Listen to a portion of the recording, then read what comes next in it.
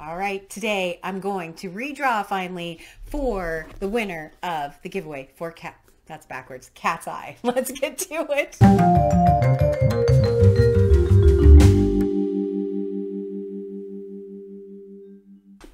Hi everyone, I'm Sandy and welcome back to my channel. Today I have a 1001 book countdown video for you, but first I am going to go ahead and redraw finally for the book Cat's Eye by Margaret Atwood. I hosted a giveaway a number of weeks ago for this, and unfortunately the winner never reached out and contacted me, so I'm going to go ahead and just redraw for this particular book.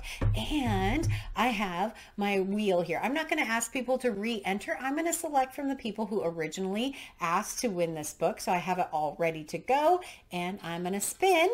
Let's see who is going to win. Carrie, congratulations, Carrie. I'm so excited.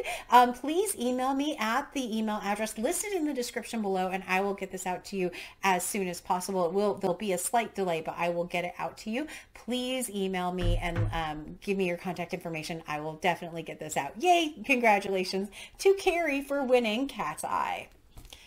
All right, the next thing is the 1001 book countdown. If you are new here, I am Sandy. Hi, welcome back if you're not new here. If you're not familiar with the 1001 book countdown, I will leave a card up here for you where you can go and check out the original video. But basically, I'm reading books off of the 1001 books you must read before you die list and slowly making my way through that list. I am still having a lot of fun with this. It's a passion project of mine where I want to make it through all 1001 books, which is really 1,300 books because I combined all editions together, but I have been having so much fun doing this. So please consider giving me a subscribe and sticking around and seeing how far I get on this very, very large project. So for today, what we will go ahead and do is put up the numbers, which are 890, which is the number I have left off of the main list.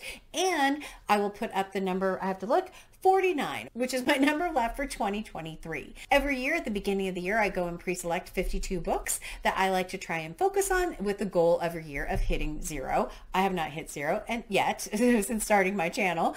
And so far this year, I have 49 books that are actually left for this year. I'm not going to worry about it too much. I have a lot of plans later in the year. I have some big books coming up. I read a big book in January. I'm just kind of going with it. So yeah, I'm okay right now with where things stand.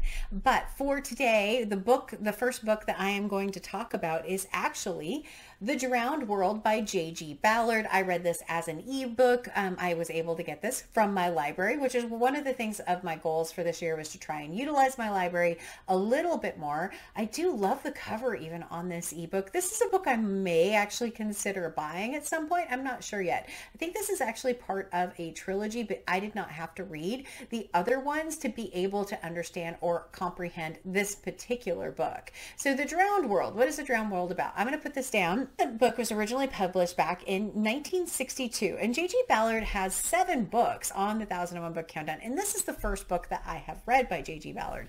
When I went and looked through the titles that were there, though, there is one that is very familiar, and it's actually Empire of the Sun. I'll put the book cover up here. I have seen that title, but I haven't read it, so I wasn't sure what I was to expect when I went in here. I had a certain kind of, I guess, idea in mind with Empire of the Sun, and this book was nothing like that.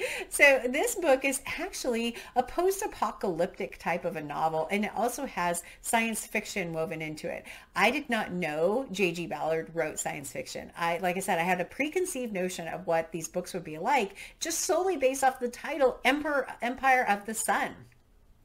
So this particular book opens up on a post-apocalyptic world that is superheated and is covered entirely in water, which is really where the Drowned World's name starts to come from.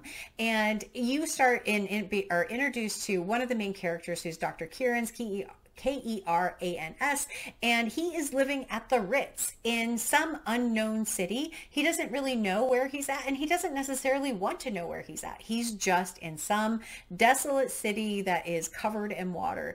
They have to dock at the 6th floor, so it is pretty covered. Not so covered that you can't obviously get, or that you can't get to the buildings, but it is definitely a flooded world. The average temperature at the poles, according to this book, is 85, and in the main part of of the world, it was closer to 185. People have had to abandon any kind of higher elevations because there's no cover from the elements at all at those higher elevations. So it pulled me in the beginning of this book. I was enthralled by just learning or reading about this post-apocalyptic world covered in water and the challenges that you would have with that. And it was kind of interesting to some of the different characters and how they reacted, but clearly people are struggling to live in this world. And this particular character, I don't think he had ever seen the city without water in it. It was one that some people that he knew had seen it, he had not. So it was a really interesting perspective to this is what you've grown up in. About halfway through the book, it really became a lot more sci-fi like. There's a new character that's introduced that has some weird behavior, and he has a weird physical appearance that's described. And yeah, there's another, he is probably really one of the most interesting characters, but boy, is he creepy. And J.G. Ballard does a great job of making this character very, very, very creepy. So I actually enjoyed it. I think I give it kind of a middle of the road rating. I enjoyed the post-apocalyptic parts far more than the drowned world, or I mean the science fiction type of parts, but it was a surprise. I was pleasantly surprised. It also was only around 200 pages, so it was easy to fit in. This book was actually on my pile of possibilities for February. I ended up reading it in January. And so it was just kind of that weird thing that I was able to read it right at the end of the month, but couldn't quite get it in a countdown. But J.G. Ballard's The Drowned World is my book that I have finished. I have to look because I don't remember the numbers. 890 to 889. I'm not confident in that number. So in editing, I will fix that, but I think it's 890 to 889. And it was on my 2023 list. So that number gets to go from 49 to 48. Fantastic. Super happy. Amazing. So glad. So the next book that I'm going to talk about is actually going to be this one, A Fine Balance by Rohinton. Mistry.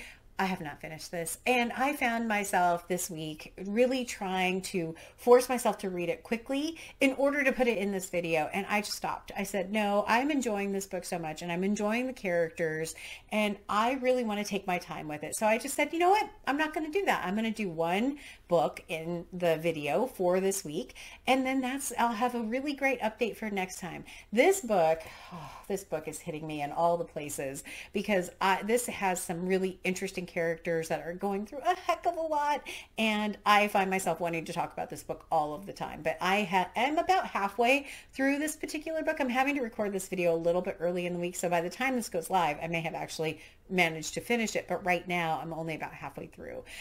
So yeah, it will be in the next one for sure. It's the 1001 book club pick for February, and it has been just phenomenal so far. Yeah, I wish I could say more. I just kind of want to give the characters in this book a big old hug.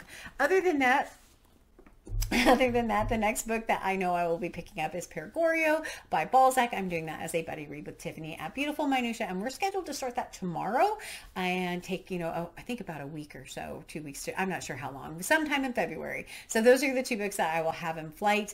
I do have all my Book2 prize books still to read, so I don't know how much 1001 book countdown books I'm going to be able to finish in February. I'm going to do my best, but it's looking a little crammed. So are you familiar? I'm so curious in the comments. Are you familiar with J.G. Ballard, with any of their writing? Have you read this trilogy? Is it worth reading the other ones? I don't think they're in my list of 1001 books, and I think it is a trilogy. I didn't go back and double check that. Have you read anything by Ballard? Have you read Empire of the Sun? Does that title seem familiar to anybody else other than me? But with that is the total of my update today. It's not a long update. Yep. And I'm trying to be okay with that, but I really do want to take my time with that book. So as always, like, comment, and subscribe. And until next time, thanks everyone. Bye.